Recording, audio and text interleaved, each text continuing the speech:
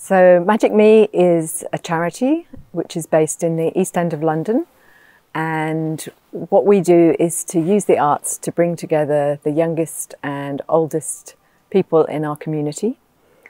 We have a group of professional artists from the performing arts, the visual arts, digital arts and literary writing arts who work with mixed groups of younger and older people on a shared project.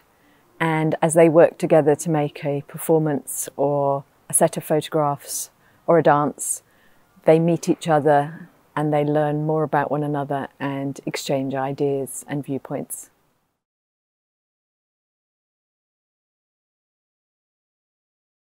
So an example of one project was a photographer working with a mixed group of about 20 people. There were 10 teenagers and 10 older people, 60 plus, learning photography together.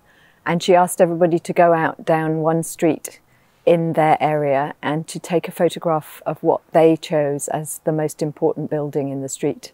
And everybody took a different photograph of a different building. And when we came back and looked at the photographs, one person said, the church is to me the most important. Another said, the mosque is the most important. And one lady said, this ordinary shop is the most important because this is where I was standing when my husband first asked me to go out with him. It was a very personal choice for everyone. And so the arts are a way into people talking about their lives, their experiences, and what has value to them.